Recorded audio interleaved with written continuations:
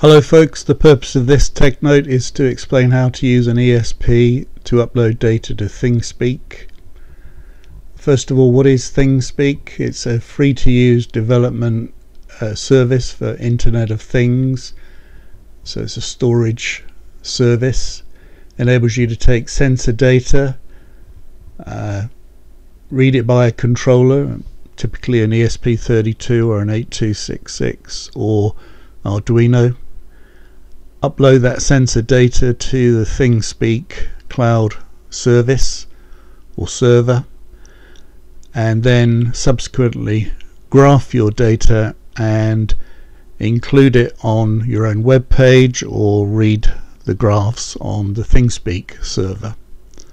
So how do we go about doing all this? Well, there's the outline of the process I'm going to go through. First thing to do is create a Thingspeak account.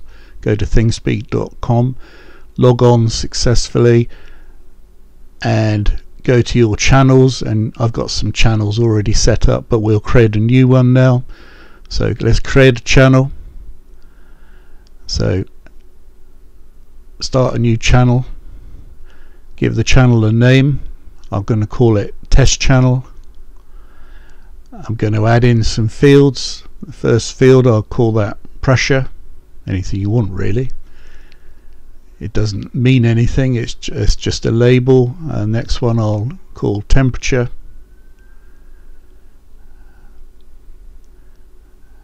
And then a third final example one, you can have up to 8, is humidity, and press save. And that's the channel created. There's the graphs already produced, ready to receive data from your controller. Next thing we need to do is go to the API keys tab and get a copy of the API key, write key. So you need this key to be able to write data in. Add that key to the source code, paste it in. So I've given 2 examples on Github of the ESP32 or a ESP8266. So write that key in, and that's all you need, the source code, and we'll do the rest for you. Compile and upload it and test it. And when you go back to your channels now, you'll see the new channel. If you go to the public view part, you'll see it's not visible, but if you click on sharing and click on make it public, go back to the channel, there's the data that's now being uploaded. And obviously if that's coming from a real sensor, it will mimic the environment that's being monitored. So if you watch carefully, you can see the data there. It is just added, updating every 20 seconds. 15 seconds is the maximum update rate.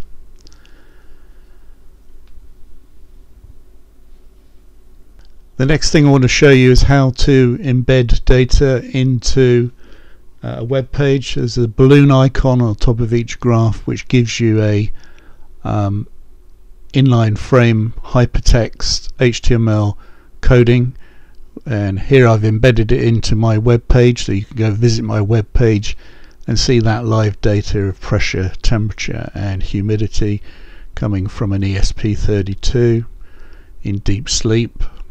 And if you hover over a data item, it'll give you the time and the value. So there it is, a practical application.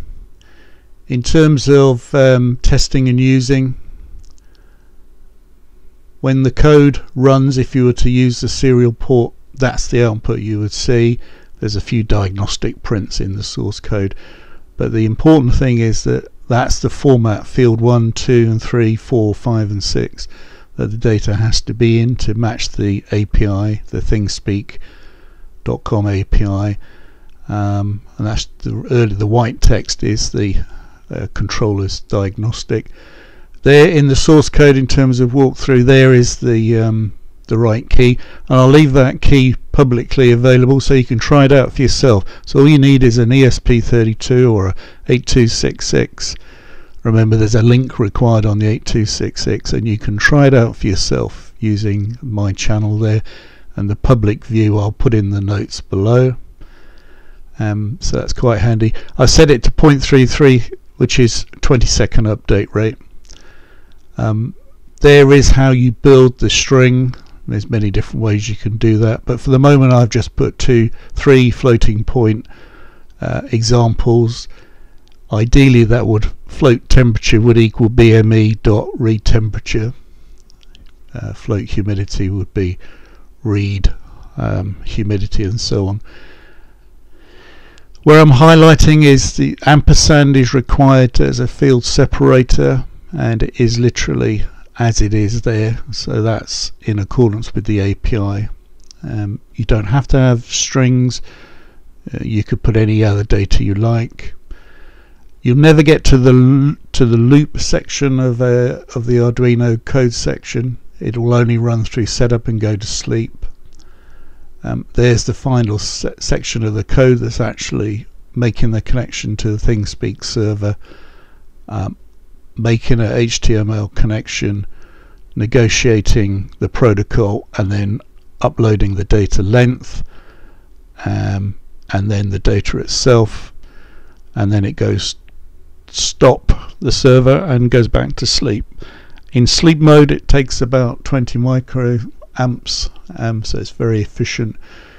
For the Node MC ESP32, Node MCU ESP32, don't need to make a link, but for the 2 ESP8266 versions, a link between D0 or GPIO 16 and reset is required, and that's what I'm highlighting there.